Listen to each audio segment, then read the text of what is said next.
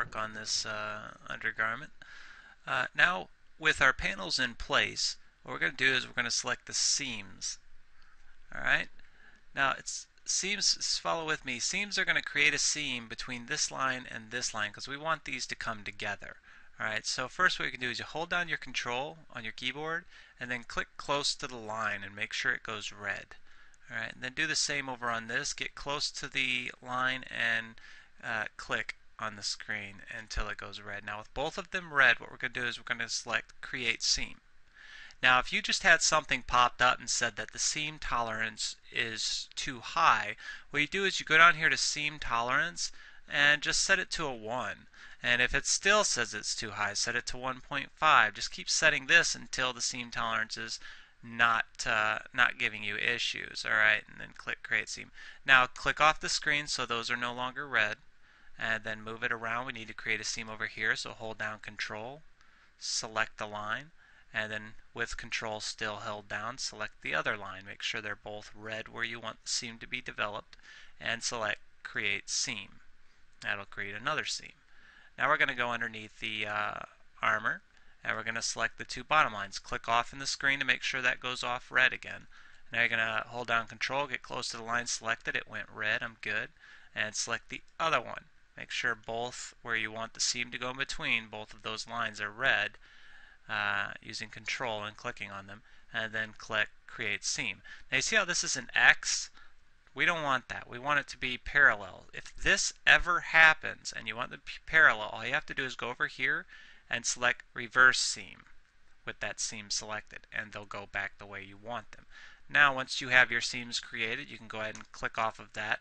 Now we're ready to go ahead and start turning this into a cloth. So click on Garment Maker in your Modify pane, left click on it, and then drop down your modifier list and select Cloth. Now in Object Properties, we need to select Object Properties. This window will pop up. We need to add the UMP body as a collision object to this, so this cloth has something to collide onto. So we're going to click Add Objects. But there's nothing there. Alright, if this happens, hit Cancel, and then hit Cancel again. Right click anywhere in your perspective pane and select Unfreeze All. We needed to unfreeze the UMP body. Now go ahead, go back to Object Properties, select Object Properties, and then you want to click Add Objects, select the Slim Push-Up UMP body, then select Add. That's what we're going to collide onto. And with the Slim selected in this window, we want to go down here, and where it says Collision Object, we want to click on that there, and this will make this a collidable object. Now what we want to do is set the offset. That's how far away the clothing is allowed to get to the body. It's like, you can't get any closer than this. We're going to set this tolerance I found for the UMP body. A good setting is 0.5. Alright, you can try to go a little lower, 0.4, 0.3, but you might have errors, so just stick with 0.5 for now. And you can always resize it by scaling the object down if you think it's too far away from the body. Alright, now we're done here. This is a collision object. We checked that. We set the offset to 0.5. Now we're going to select the line, and we're going to turn this line into a cloth. Alright, the line is these two panes that we just positioned. I'm going to turn it into a cloth, and then presets, a safe preset to use, usually never fails, is the spandex. Alright, so select spandex. Some of the other ones you may want to try playing around to get the cloth to form the way you want it to, may give you issues, so I highly recommend just sticking with spandex and working with that. Alright, as soon as this is set to spandex, you can go down here and you can click OK. Now the object properties are set up. Well, we don't want this seam to show when the cloth, we want these lines to go all the way together. The seam is there, but we're going to hide it. Alright, so we're going to select Use Sewing Springs over here in Simulation Perimeters, and you're going to uncheck Use Sewing Springs. Now we're going to simulate it, so we're going to go to Simulate Local and click this box and watch what happens. Wow, we just created an undergarment. Now, as soon as this down here looks pretty steady, it's just kind of doing that, and you're happy with the appearance of it, just unclick Simulate Local, and kind of move around it and make sure nothing collided, and just kind of scan around your body there. Everything looks pretty good. Let's see what it looks like with texture, the base texture. So up here in the upper left hand corner, select hidden line and select realistic. Alright, now we can scan around it, using the cube. It looks pretty good. This is decent for an undergarment. It's pretty close to the body, fairly close, where we won't have collision problems. So we're just going to leave it alone. Right? If you wanted to, you could always scale it down by going into its vertices. But now we can't work with it like this. We actually need to turn it into a mesh. So with it already simulated, we have to right click and turn it into mesh. But if this didn't simulate right and you want to work with it again, and maybe change the cloth, how it forms, you would click on reset state and it would reset this to its original state. We're not going to do that. We're just going to right click on it. We're going to go to convert to, and we're going to turn it into an editable mesh. Now it's actually, it's a regular mesh. We could work with it, do stuff with it. One thing that you will notice is, like if I tried to move this, see how this is way over here? That's because this is where the lines were added together before we turned it into a cloth. So we're going to move this back over on top so it's center.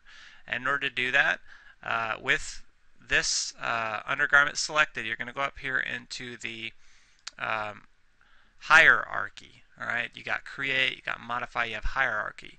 Now we want to affect the pivot only, so you're going to select this. Then you're going to go down here into the X plane. You're going to select all of that and you're just type in a 0 and press enter. Alright, now we're done here.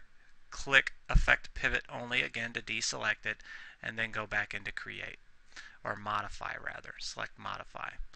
Now this is actually pretty much done. We could smooth it, export it, and all that. We're going to go ahead and texture it, and remember, to texture we need to fix the palette that we're drawing upon, so we have to fix the UV map. So first thing we're going to do is from the modifier list, we're going to drop this down. We're going to unwrap the UVW. So find your unwrap UVW, right here, unwrap UVW, select that. Alright, now what we want to do is unwrap the UVW, so we're going to go open up the UV editor. So click in Edit UVs, open UV editor, and it looks pretty good. I mean, it's not like we have to really move anything because they're both on the checkered board, but it's always a good idea to go ahead and just click Pack Normalize, and that'll go ahead and move them to a better position on the UV map. And once that's done, again, you only want to click that once. Go ahead and select X and close that out. Now we can go ahead and right click the object, convert it to an editable mesh. Once it's converted to an editable mesh, we're ready to go ahead and export it and whatnot, and then we're going to go ahead and paint it just like we did with the top half of the armor. So first we want to unhide everything, because we're going to export as a NIF, and we also want to skin it. So right click on your screen and select unhide all. Now we're going to go up here to the editable mesh. We're going to drop down the modifier list, select the smooth modifier, set it to 2. See, now it's all smooth again. Then we're going to use the modifier list, drop it down, and find skin wrap. And select skin wrap, face deformation, and weight all points. Click add, select the UMP body. As soon as that's done, go ahead and convert it to a skin. Now we're done. We can select the skin wrap, right click on it, delete it, select the skin, and add a BS dismember modifier from the drop down list. Make sure you select everything, go to body part and set it to Skyrim torso 1, or in many of your cases set it to Skyrim main body.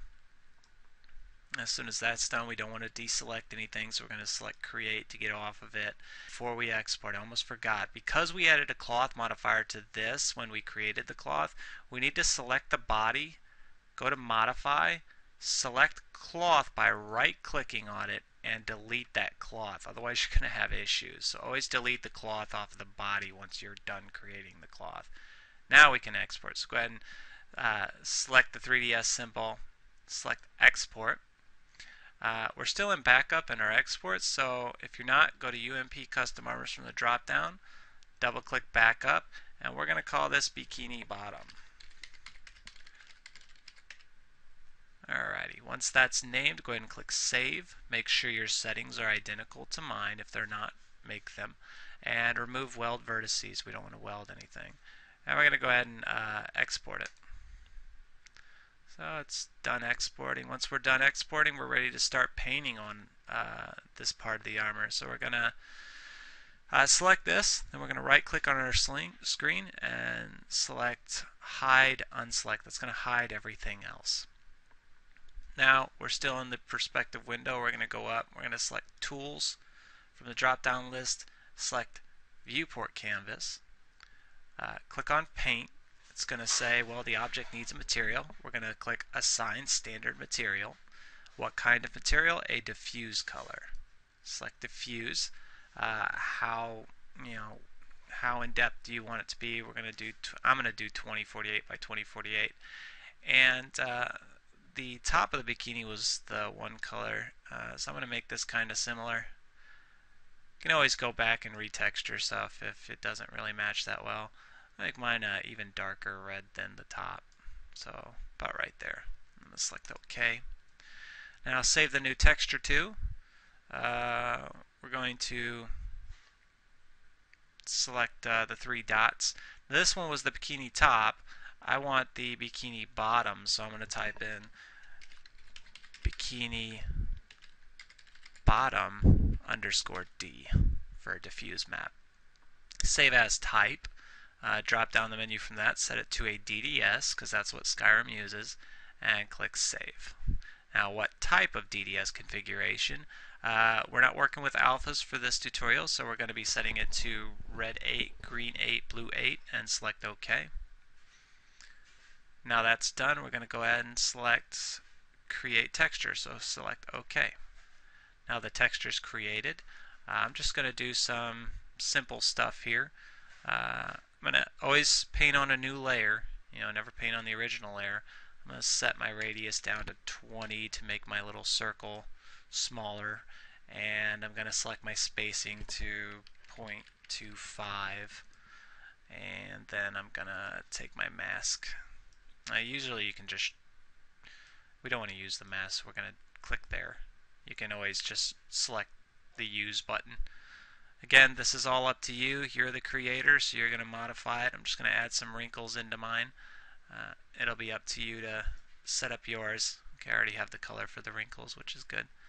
And I'm just going to create these. Remember, it's going to look like crap whenever you first paint them on. Then when you blur them is when they start to look good. So I draw some lines for some wrinkles.